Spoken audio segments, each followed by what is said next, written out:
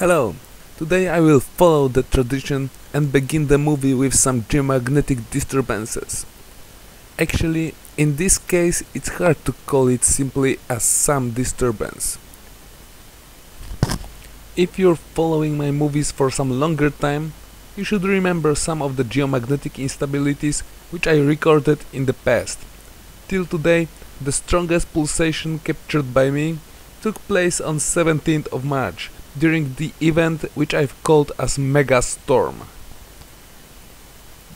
Disturbances which were recorded in Kiruna on this day exceeded 1500 nanoteslas, what was a sign of a very strong geomagnetic storm, and indeed, auroras were visible even in Poland. Well, it seems that comparing it with the graph which is visible on the screen, Megastorm looks like a morning breeze next to a category 5 hurricane. Pulse, which you can see on this image, was around 10 times stronger. During this rapid and unexpected event, all three magnetic components dropped by 12,000 nanoteslas. This is well beyond our understanding of space weather interactions. Such things simply shouldn't happen at all. Luckily, I've managed to save the graph on my computer before the station crew notice it, because you won't find it anymore in the process data archive. The only sign that something strange happened at this time is the K-index bar, which can't fit into the frames where 9 is the highest value. However, it might be as well a simple error in the data, as I couldn't find anything on readings from other magnetometer stations. Still, I think that it would be a great loss if I would let this anomaly to be forgotten. Of course, I need to mention that during the time when this Megapulse was recorded, Earth was going through a geomagnetic storm which was caused by something what might be a coronal hole stream, but I am not sure about it. Impact was pretty geo-effective, as BZ component reached minus 15 nanoteslas. According to SWPC, in the morning of May 19, KP index reached 6 points. But it seems that the geomagnetic field wasn't the only one which was affected by the recent space weather activity. Since the evening 18 of May, most of public ionosphere monitors started to experience some serious issues. For example, my favorite gyro monitors are still not updated and last images were generated 6 days ago. And gyro site is not the only one which is missing the data from the time of impact. Luckily, the tech map of South America is again online, and we can compare the readings from the time before impact and after it. This animation was generated on 16th of May.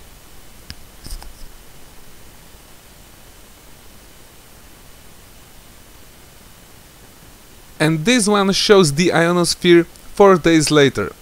As you can probably see, density of electrons was visibly reduced during the time of missing data.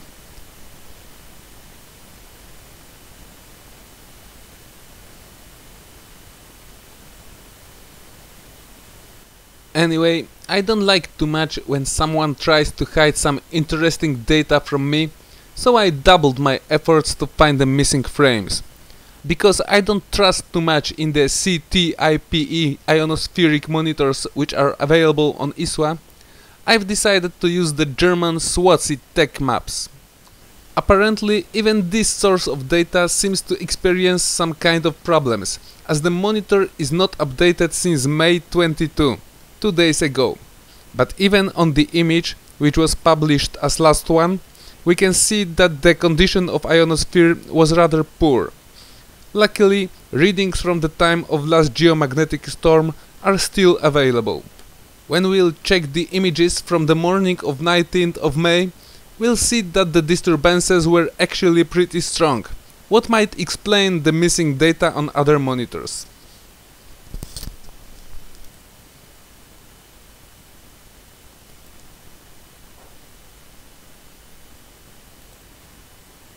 It seems that the behavior of electron cloud started to be irrational beginning from the midnight. It seems as well that the density of electrons was reduced during this time. Around 14 UTC, the size of cloud became much smaller than before.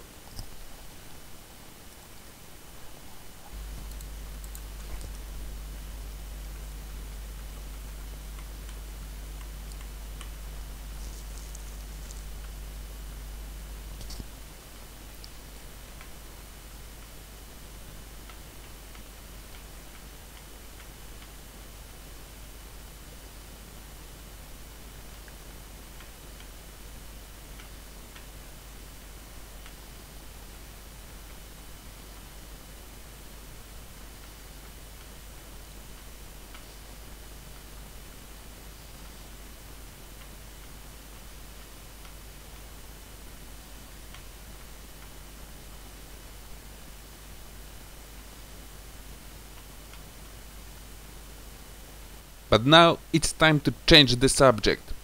Last time I've spent quite a lot of time to discuss the transfer of energy around our planet. It seems that couple days after I've published my previous movie, a nice example of this process was noticed by global media. I'm talking of course about the heat wave in Alaska, which was taking place recently.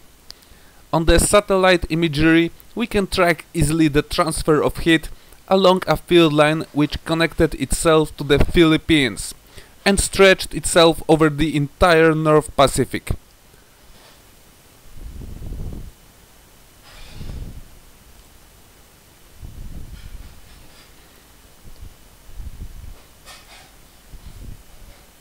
This is where the warm air masses came from. Another great example of magnetic reconnection in the atmosphere can be seen over Australia at the time when I'm recording this movie. Look, as the huge flux tube, which was connected somewhere in the middle of Indian Ocean, changes the connectivity point to the equatorial air masses north from Australia.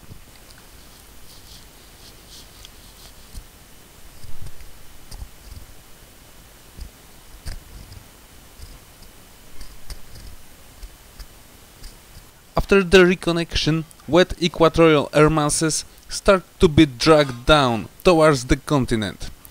People living in this region can probably expect a lot of heavy rain in next couple days.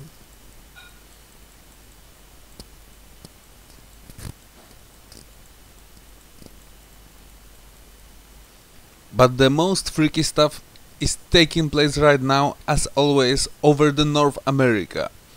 If my theory is correct, then we will see really soon as the Category 3 hurricane Andres connects itself right to the polar vortex.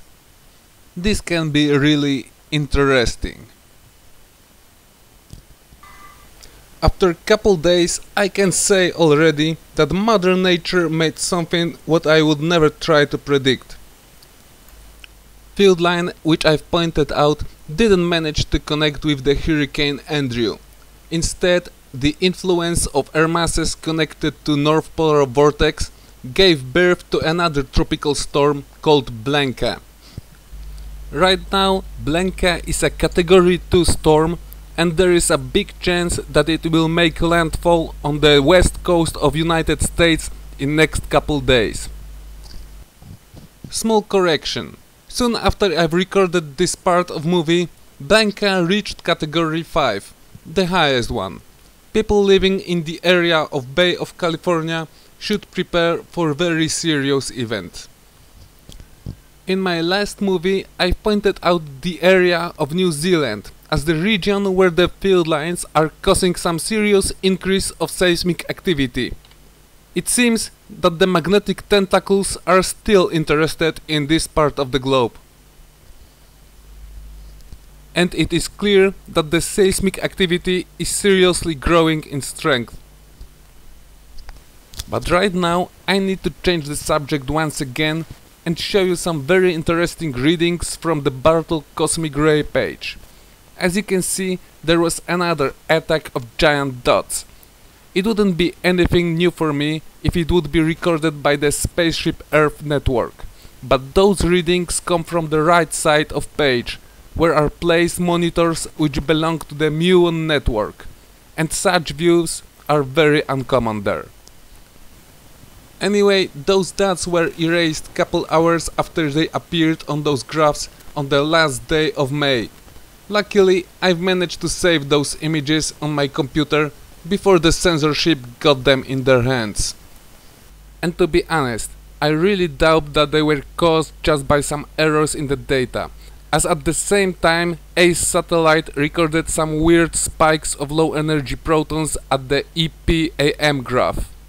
Sadly, except the inflow of particles into the current ring, I didn't manage to find any visible effects of this mysterious cosmic ray burst.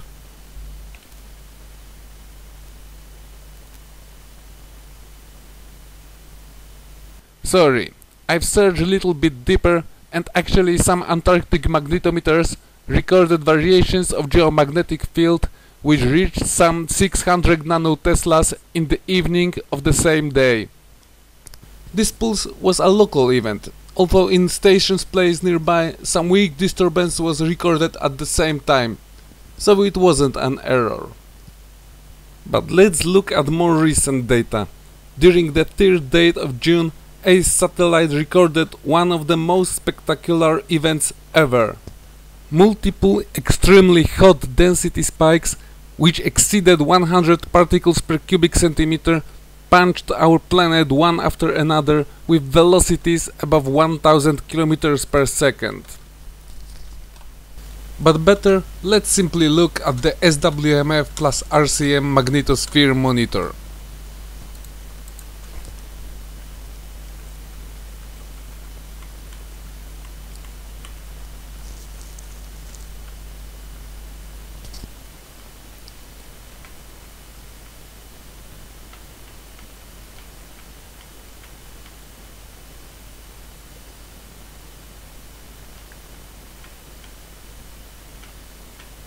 Yeah, quite a lot of action. Of course, it wasn't any kind of mistake, as there are multiple ionospheric measurements on which we can see the disturbances which were most likely caused by those impacts. For the end, I would like to show you a recent discovery which explains partially things about which I was talking couple months ago. Plasma tubes which form along closed magnetospheric field lines. Of course, this animation still can't explain how this process affects the weather patterns on our planet, what I did many times in the past. If you watched my movies before, you shouldn't have any problems to notice how the opposite magnetic polarities power up the tropical storm Andres.